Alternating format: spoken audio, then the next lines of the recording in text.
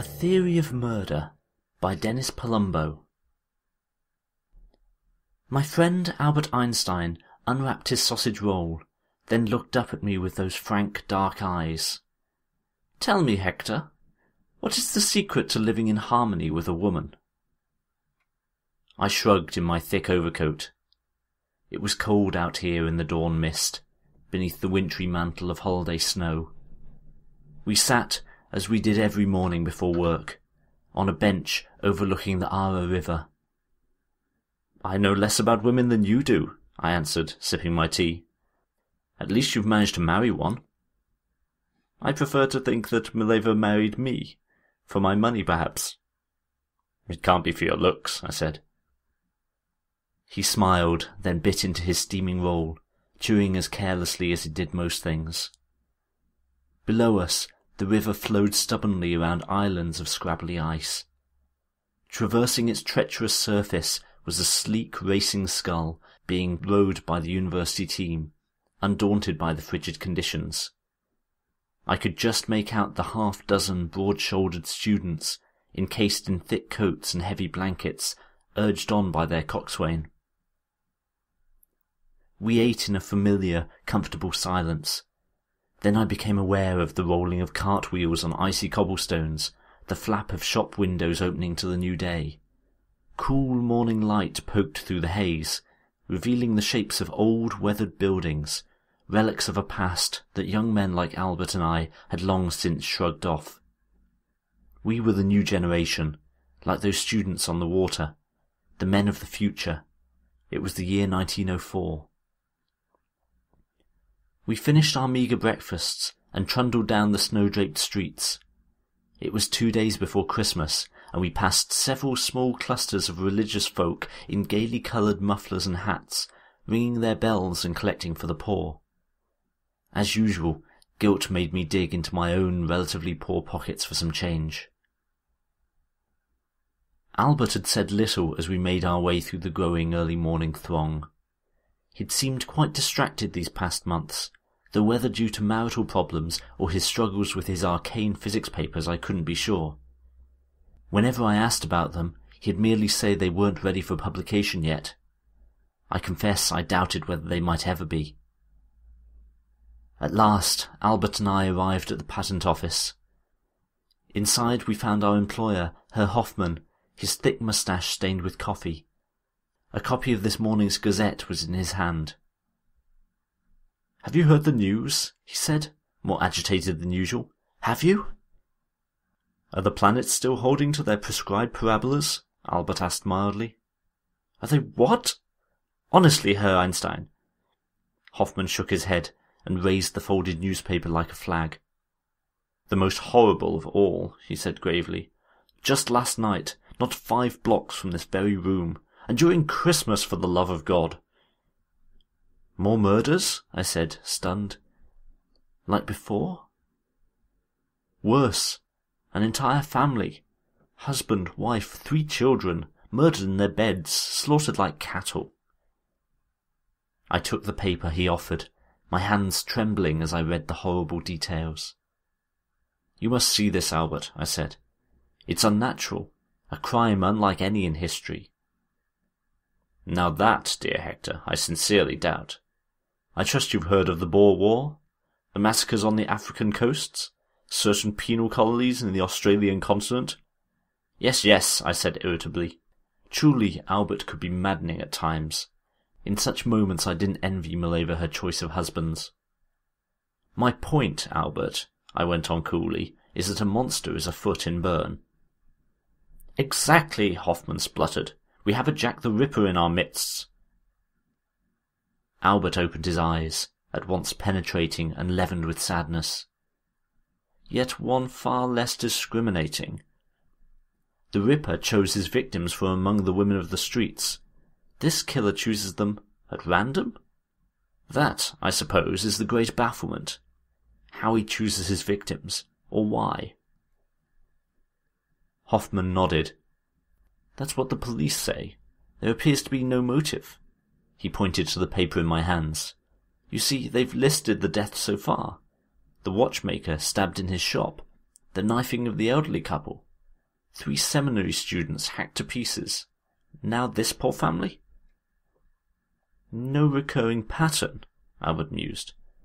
So unlike the universe when you think about it, or the habits of most men. Except for one thing, I said. He always uses a blade of some kind.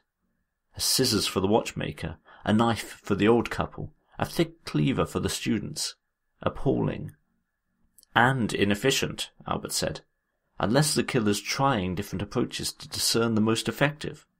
Trial and error, hypothesis and experimentation, the scientific method. I stared at him. The man's obviously deranged, and you talk of methods? Hoffman clucked his tongue. Sometimes, Herr Einstein, I worry about you. I'm touched, Herr Hoffman. Exactly, that's what I'm worried about. Hoffman laughed at his own wit and shuffled over to his desk by the front door. However, should you feel inclined to join the rest of us in the real world, I'd appreciate the schematics of the Behringer application by first post. As I turned to my own work, I caught sight of Albert once again leaning back in his chair. He seemed to be staring at a spot on the ceiling, or perhaps through the ceiling and the sky beyond, to the very edge of the universe. I hated to agree with Hoffman, but Albert's mind did usually seem everywhere except in this real world of brick and soil and sausage rolls, of yearning and sorrow and sudden horrible death. My odd friend Albert, so secretive about his as yet unpublished physics papers, yet so casually sure that they had stunned the world, at times as playful as a child, at others sober and introverted. Especially today, since hearing the gruesome news about the murdered family. Albert and I had exchanged not a word, cloaked in a thick silence broken only by the shuffle of drafting papers, the scratching of pens, the muffled ticking of the wall clock. Until lunchtime arrived, along with an Inspector Kruger of the local police, who entered stamping snow from his boots. Herr Hoffman stood, mouth agape, as the tall, slender Kruger pulled his gloves from his hands and saluted. Just routine police work, Kruger assured us. We have these murders, you see. The whole department is engaged. Of course, Hoffman rubbed his hands nervously. It's a comfort knowing our police are on the job. Bern is a peaceful town. We've never known such brutal events before. Kruger smiled. Calm yourself, Herr Hoffman. Men must be strong. It is our duty. He turned to me. Actually, I'm here to ask Herr Franks to come with me. To headquarters. Me? Like an idiot, I actually pointed to myself. Albert rubbed his nose inoffensively. Is Hector a suspect in these killings, ludicrous as that sounds? Kruger tightened his jaw. I can't say more. I looked over at Albert, whose own jaw tightened. He'd never handled authority very well, he told me once. I could plainly see that now. I suggest I accompany you, Hector, he said at last, as your second. Kruger looked as though he were about to respond, but then merely shrugged. He ushered us out the door. The police wagon, wheels rattling, turned onto Aarstrasse. I frowned at Kruger, wedged between Albert and myself in the rear. This is not the way to police headquarters. Kruger shrugged. We must make one stop first. We pulled to the curb before a rambling 2-storied house shadowed by ancient firs thick with snow. A squad of uniformed policemen milled out on the lawn, hugging themselves against the cold, smoking brown cigarettes. As we climbed out of the wagon, the men came quickly to attention. Beside me, Kruger merely grunted his displeasure and led me up the icy porch steps and into the foyer of the sombre house. I heard Albert's steady shuffle behind us. The first horror awaited us in the drawing room. Splashes of dried blood covered the carpet, the arms of chairs, the gilt-edged picture frames, even the still-hanging Christmas tinsel and carefully wrapped presents under the tree. The inspector pointed at an obscene black stain near the hearth. Herr Gossen and his wife were killed there. I couldn't find words, but I heard Albert's quiet voice behind me. The children? Kruger nodded to the staircase. Upstairs. He led the way up the velvet-lined steps and into the first of 2 bedrooms. Toys, stuffed animals, and colourful downy blankets attested to the ages of the former occupants. Twin boys, I recalled from the Gazette, not yet 5. Kruger drew our attention to the little beds, blood-soaked, sheets a-tangle. "Murdered as they slept," he said. "Perhaps it was a blessing." I found my voice. "Why are you showing this to us? To me? I don't understand." Kruger stirred. "You will. In the girls' room." He led us to the second bedroom, evidently that of a girl in her teens. Soft, feminine. I thought I saw the glint of her blonde hair in the afternoon sun where it adhered to a blood-stained pillow. I took a breath, then felt Albert's reassuring grasp on my arm. It was he who questioned the inspector this time. "I don't see the reason for bringing us here," he said. In reply, Kruger took a folded cloth from his pocket. Within lay a heart-shaped gold locket, smeared with blood. "It was found clutched in the dead girl's hand," Kruger explained, "which was severed from her body and lay a few feet away from it on the floor." "No!" I cried. It took both of them to keep me upright as I swayed, gasping. It can't be." "So you recognize the locket?" Kruger stared at me. I nodded dumbly. How could I not? It had once been mine. "It was a cruel act," Albert was saying to Kruger as we sat in the Commissioner's office at police headquarters, "and unnecessarily theatrical." "Perhaps." Kruger's bald head shone in the wintry light from the windows. "But I thought it might be effective." "For what? Extracting a confession from her, Franks? You can't possibly suspect Hector of these heinous crimes." I sat in silence on a padded bench at the far end of the large wood-panelled room. I felt disembodied, adrift in a nightmare from which I couldn't awaken. Until I was startled from my melancholy by the arrival of a slender young girl in the company of a police matron. "Mina," I said, leaping from my seat. Upon seeing me, Mina froze in her tracks, face turning pale as chalk. She was as beautiful as I remembered, luminous eyes now red-rimmed from recent tears. Kruger rose and turned to Albert. "This is Fraulein Mina Strauss," he explained. "She was a schoolmate of the late Fraulein Gossen." Mina's voice quavered. "Poor Katie. She was my best, my truest friend. She burst into tears, hands covering her face. The stoic matron idly handed her a handkerchief. "Fraulein Strauss is also known to Herr Franks," Kruger said, finally looking at me. "Isn't that so?" "Yes, I looked at the floor. "I loved her once, some few years ago." "Love?" Mina's eyes found mine. "It was an infatuation, Hector. I was only 16, and even I had the wit to know that." She turned to Kruger. "Hector worked for a summer for my father. He flattered me with his attentions, but I never returned his affections, even after he sent me the locket." Kruger pointed to the gold locket on the table next to us, still nested in the folded cloth. "This locket?" Mina nodded, miserable. "I shouldn't have kept it, I know, but it was so pretty. Perhaps I'm vain, perhaps—" Her smile back at me was kind. "I'm sorry, Hector." Albert took a step forward, hands in the pockets of his loose trousers. Old pipe ash flecked his sweater. "Might I ask how the locket came into the possession of Fraulein Gossen?" Mina gazed warily at Albert's careless appearance.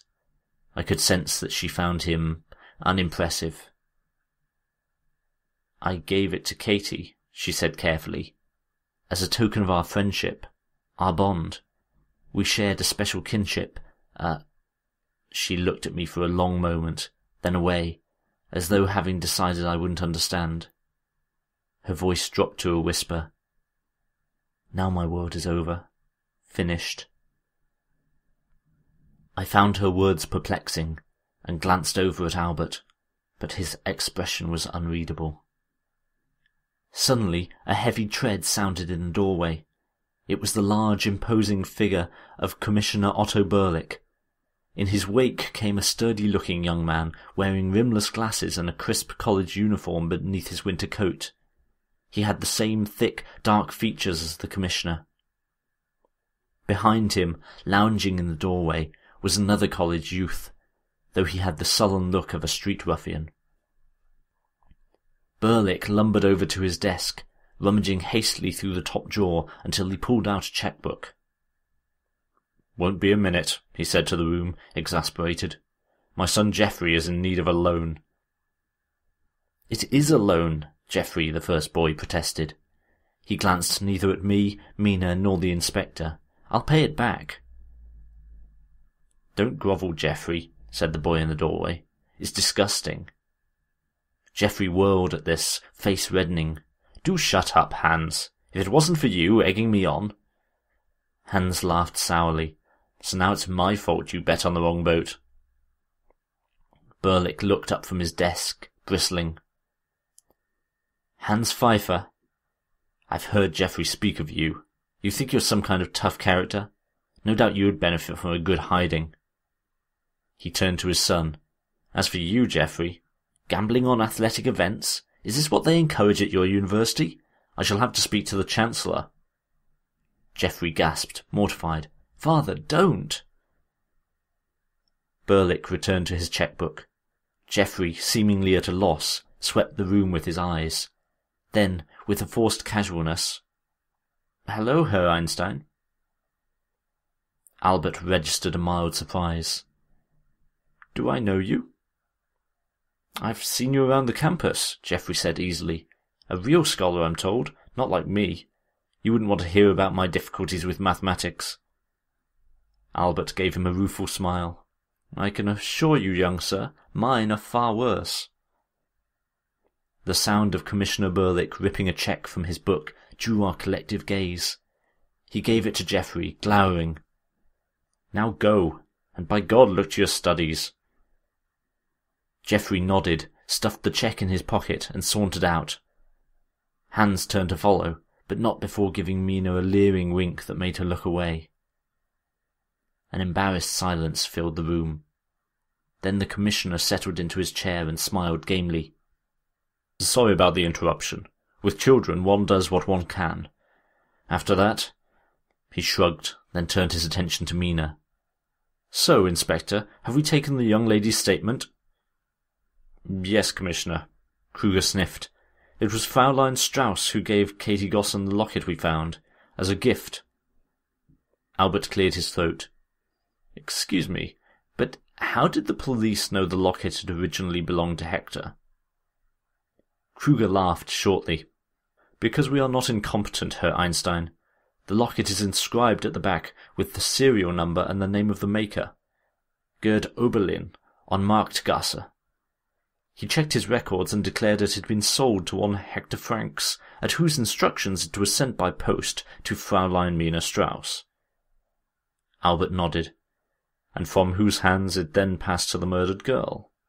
So I don't see how Herr Franks is further involved." "Perhaps he learned his gift had been unappreciated by its recipient," Berlick said officiously. "That in fact it had been given to another. Driven by jealousy and rage, he stole into the Gosson home to retrieve it. There, surprised in the act, he was forced to—" "Butcher the entire family?" Albert chuckled. The Commissioner looked at him sternly. "I have seen stranger things in the course of my career, young man, and I don't appreciate Jewish impertinence." Inspector Kruger seemed embarrassed suddenly, but by what I couldn't tell. At any rate, he was quick to usher Mina, Albert, and myself out of the Commissioner's office and into the bustling corridor beyond. "Am I free to go?" I said to Kruger, trying to sound indignant. I had somewhat found my feet again. "For now, but keep yourself available to us." He turned to Mina. "The same for you, Fraulein Strauss." Mina nodded, then turned and allowed the matron to escort her briskly down the corridor. She never even glanced in my direction. And I knew, as one knows these things, that I should never see Mina Strauss again. That night, I sat in my room surrounded by discarded newspapers. The murders had gripped the imagination of the continent. The killer's reign of terror was recounted in explicit detail, including wild theories of genetic insanity, religious cults, political anarchists gone amok. I poured myself an unaccustomed second brandy and sat, sleepless, in my chair by the fire. I couldn't imagine sleep, not after what I'd seen that day. And Mina? Seeing her again after all these years, learning what had happened to the locket. How could she have been so callous as to give what I had offered her to another? I was stewing in this self-pitying broth till almost 4 a.m, when a pounding at my door broke me from my reverie. I glanced at the mantel clock. At this hour? I pulled open the door to find an equally exhausted-looking Albert Einstein, bundled into a thick wool coat. "My God, Albert, do you know the time?" "More intimately than most, I promise you." Then, with uncharacteristic urgency, he brushed past me into the room and began looking about. "You'll need a warm coat, of course, and boots. You don't happen to own a revolver?" "A revolver? What are you talking about?" "All will be explained." He stared at me, impatient. "Well, are you coming or not?" The pre-dawn chill was like a cloak of ice. It had also snowed again during the night, leaving 2-foot-high drifts that impeded our progress towards the boathouse. Beyond the long, wood-framed structure were the venerable spires of the university, which lay under the gloom as though crouching for warmth. The only sound was the distant tolling of Yule-tide church bells for the morning's first service. As we carefully approached the silent building, I could now hear the river lapping gently at the dock. Out on the frigid water, silent as ghosts, the rowing team propelled their boat smoothly through the mist. Albert led us to the near side of the boathouse, and then to a position beneath a single window. We peered through the smudged pane at an empty room, warmed only by the light of a huge cast-iron stove. At the far end of the room stood a large water keg. I turned to see Albert nodding to himself. Of course, the drinking water. I wondered how he planned to subdue them. Some kind of soporific in the water. Then he could... I swear, Albert, if you don't tell me what's going on... It occurs to me, Hector, that I might be putting you in harm's way. I did leave a note for Inspector Kruger, but I doubt he'd take me seriously. He frowned. Not that I blame him, given my gross stupidity about these murders. By this point I merely stared at him. It was so obvious I couldn't see it, Albert went on. There is a pattern, of course. Prime numbers, divisible only by themselves and 1. Perhaps a mocking reference to his own troubles with mathematics. Who can say with such a man? One who kills so ruthlessly. I recall reading Bueller on the subject of compulsions, Atwood on multiple murderers. Mileva has some interest in psychology, and keeps many books on... Flustered, I cut him off. Wait, prime numbers? Yes, 1, 2, 3, 5, 7, etc. 1 watchmaker, 2 old people, 3 seminarians, a family of 5, a rowing team... Of 7, I exclaimed. 6 oarsmen and the coxswain. He nodded. Where better to find the necessary 7 victims than at his own university? He's familiar enough with the sport to gamble on it, and there has to be at least 1 more murderous act for the pretence of a killing spree to be maintained. Pretence? To hide the real motive for the crimes, and the real and only intended victim, Katie Gosson. The killer knew her murder would inevitably lead to the police to his door, unless it was merely one in a series of brutal, senseless deaths, part of an insane pattern based on prime numbers. A sudden noise from within the boathouse silenced us. Footsteps against creaking floorboards, muffled, secretive. Carefully we once again peered into the shadowy room. A figure in a black overcoat and gloves was leaning over the water keg. On the bench beside him, its blade glinting dully in the half-light, was a thick-handled axe. I felt Albert's restraining hand on my arm, but I risked another look. The man was lifting the keg lid, pouring some kind of powder inside. As he bent, his face shone in a pale shaft of light. I sank back next to Albert, stunned. But I thought it was... you saw what kind of creature Hans Pfeiffer is, the way he winked at Mina.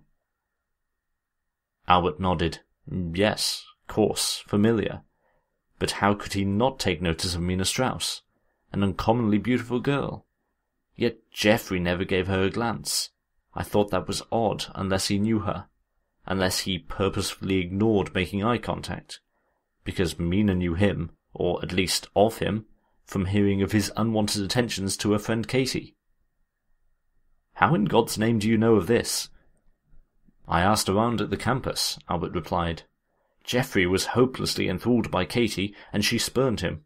I thought something like that might be at the core of this, thinking of how Mina had likewise rebuffed you. I stiffened. Thanks very much. He ignored this. I'm sure his advances were crude and improper. He has a reputation for violence and drink, a loutish, aggressive type under which lies an even darker, murderous nature. He finds being thwarted in his desires intolerable. Emboldened by his father's wealth and position, thinking himself above the laws of God and man, he's driven to murder. But to disguise the motive, he embeds the killing of Katie Gosson in a series of brutal slayings, seemingly the work of a madman following some absurd, fanciful pattern. I struggled to absorb his words. So you guessed that he needed at least one more to make a convincing picture? The 7 members of the rowing team? But how did you know? Imagination, Hector. The unheralded seedbed of all theory. A wry smile. I simply imagined what I would do in his place. Another squeak of floorboard from within drew our eyes to the glass. Geoffrey was moving back against the far wall, axe in hand, melting like a wraith into the lattice of shadow. Now all he need do is wait, Albert whispered. The team will be returning any moment. After a vigorous workout, they will doubtless drink from the water keg. Geoffrey knew that there were too many to handle unless they were incapacitated. I nodded. So after the drug takes effect, he can move in for the kill. Unless... Where this sudden flush of courage or foolishness came from, I cannot say, but suddenly I was barreling as fast as possible through the snow, around the corner of the low-slung building and through the open double doors.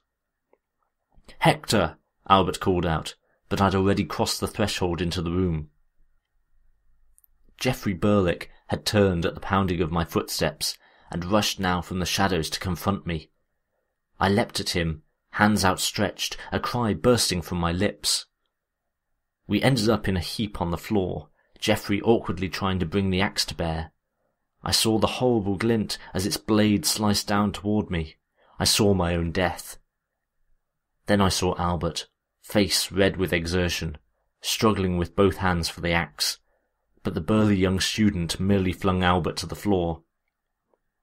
Winded, scrambling to get up on our elbows, we looked up at the glowering face of a demon. Geoffrey hefted the axe as though it were weightless, raising it high. "You two thought you could stop me?" he cried. "Two penniless patent clerks? No one can stop me." "You must stop," I gasped. "Even you must see, killing these men avails you nothing. You've had your revenge on Katie. You've ended her life. Why must you end these others?" "Revenge? On Katie?" His eyes narrowed to dark slits. "She's nothing. She means nothing to me. The design is all, the purity, the immutable beauty." He paused then, regarding me with bemusement. "Something a man like you could never understand, bound by your pathetic bourgeois pieties." As, tightening his grip, he raised the great axe once more to strike, when another voice shot through the room. "Not as pathetic as you, Geoffrey." Burlick froze where he stood, as the tall, ramrod figure of Inspector Kruger stepped through the doorway. He held a police revolver pointed at Geoffrey's chest. "Put down the weapon, or I'll be forced to fire." Geoffrey wavered, glance darting from us to the inspector. "I assure you," Kruger said sharply, "I don't care who your father is. I will shoot you where you stand." A strange, anxious smile played across the young man's lips. My father? With his rules and regulations, so rigid, unbending, the unspeakable hypocrite. You don't know what he's really like, what he did to... His voice caught. He's the monster. His eyes blazed now as he turned to stare at Albert, and yet powerless against the march of mathematical inevitability. Surely, Herr Einstein, you must understand. If no one else, surely you. Then suddenly, in 2 brisk strides, Kruger was at the killer's side, the revolver pressed hard against his ribs. Geoffrey Burlick gave the inspector the merest look before letting the axe fall with a clatter to the floor. Albert rose beside me and smiled at the inspector. "I see you received my message," he said. "I'm surprised you gave it any credence." "I'm surprised that anything surprises you, Herr Einstein. Not after this." He nodded at Geoffrey, who, to my utter incomprehension, stood calmly with his arms folded, as though waiting for a train. "No," Albert was shaking his head. "I miscalculated. Your arrival here was an unexpected variable, a random occurrence. If I didn't know better, I'd think perhaps God plays dice with the universe after all." I struggled to my feet, my fear rapidly being replaced by irritation. I hated when Albert talked like this. "Forget your theories, for the love of heaven," I snapped at him. "We were almost killed this morning." I wasn't the one who seemed intent on heroics. Honestly, Hector, that was perhaps the most amazing surprise of all. In a matter of minutes, a police van had arrived, and Geoffrey was bundled away in restraints by 2 stout officers. Inspector Kruger followed them out. Alone with Albert in the eerie stillness of the boathouse, I gave voice to my thoughts. Young Burlick must suffer from a diseased mind. It's the only explanation. Albert looked off in that way I'd become accustomed to. "No, he's not mad. He knows the difference between right and wrong. I saw that clearly. He just doesn't care." "But that's unthinkable, to butcher innocent people without remorse, without a conscience. Believe me, Albert, I doubt there's a word for such pathology in your wife's scholarly books." "Perhaps not," he replied with a sad smile, "but I fear one day soon there will be." Outside, another gentle flurry of snow had begun to fall, and I realized with a start that tomorrow was Christmas Day, though admittedly such holiday thoughts were far from my mind at that moment. Albert and I stood with Kruger, watching as the rowing team, oblivious, began making their way to shore. From the dock, I could hear the sounds of another pair of policemen, dumping the keg of drugged water into the river. Another sound, that of boots scraping heavily against frozen earth, made us turn. Geoffrey Burlick, shackled hand and foot, was being led to the rear of a police van. As the door was held open for him, he paused and looked directly, nakedly, at us. Then, showing a small, tight smile, he turned and stepped into the van. As it rumbled away in the blur of morning light, Albert looked gravely at Kruger. "He's the Commissioner's son. This will cause a scandal." "Not my concern." Their eyes locked. "I am curious why you believed me," Albert said quietly. "Let's just say, not all of us share the Commissioner's prejudices, Herr Einstein." Then, with a curt bow, Kruger went to join his men. Albert watched him go, before brushing himself off and heading in the opposite direction. I followed. "That's quite enough adventure for me," he said. "Now it's back to my physics papers." "No," I said. "It's back to the office and the Berriger patents. We work until 6, even on Christmas Eve, or Hoffman will dock your pay." He grimaced, and Mileva will be furious.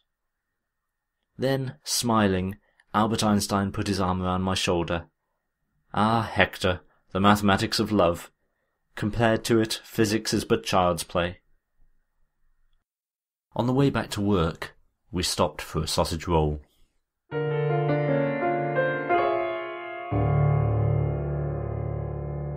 That was A Theory of Murder. Copyright Dennis Palumbo. Read by Rob Haynes. And that brings us to the end of case number 115 from the files of Crime City Central. Thank you for listening, and I hope we will meet again